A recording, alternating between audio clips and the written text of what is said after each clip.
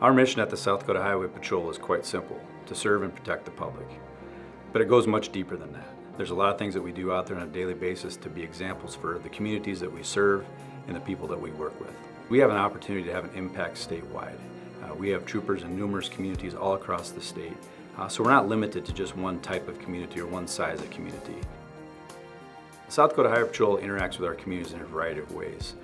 Troopers are constantly engaged with local community leaders to see exactly what type of things can be done in their areas and things that the troopers might be able to be involved with to help them really improve the overall quality of their life. We at the South Dakota Highway Patrol really have a firm belief in building relationships with all of our tribal reservations across the state. And we've had a lot of success with the Crow Creek tribe, which is out in the central part of our state, where we've partnered with them, where troopers are allowed to go onto the reservation and work with tribal authorities at the request of the tribal council to help with things such as the annual powwow and different events that they have going on throughout the year. The powwow was the first event where we worked together and brought the law enforcement together, but it has continued, and we've had several calls for service, emergencies that we have responded to. We have assisted them on the reservation, providing security while Crow Creek law enforcement investigates, and they have assisted us by responding to accidents and things like that and providing first aid before we can get there. So far it's been an excellent relationship between our tribe and the Highway Patrol.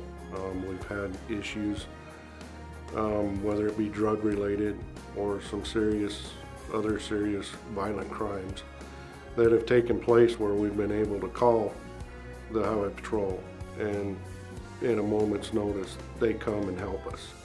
It has gone through 3 different tribal governments, and for a new tribal government to come in and take office and still want to continue that relationship, I think that says everything.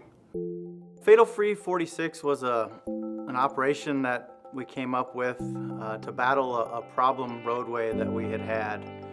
The roadway had been the unfortunate location of 5 fatal accidents with 6 fatalities in a 12-month span. One of the worst things that we can do on the Highway Patrol is write a fatal crash.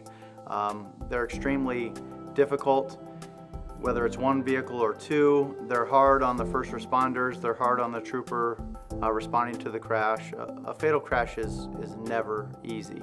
It was a road that we knew had been lacking in enforcement, and we needed to put something together that would slow down the crashes, slow down the public, and actually make a difference. And hopefully our goal was to reduce and or prevent more fatal crashes. We did that by enforcing state laws tirelessly.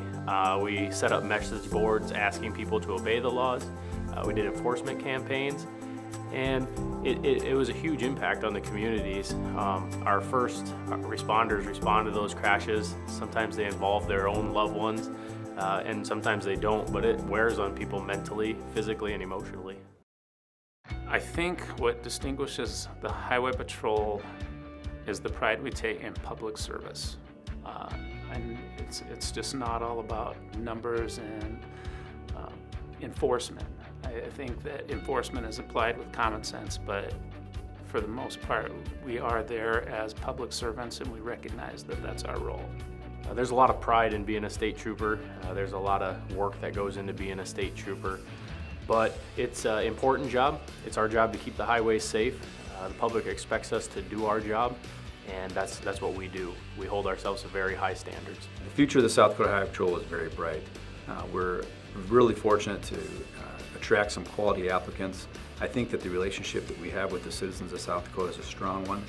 We have a lot of trust built with the community members all across our state.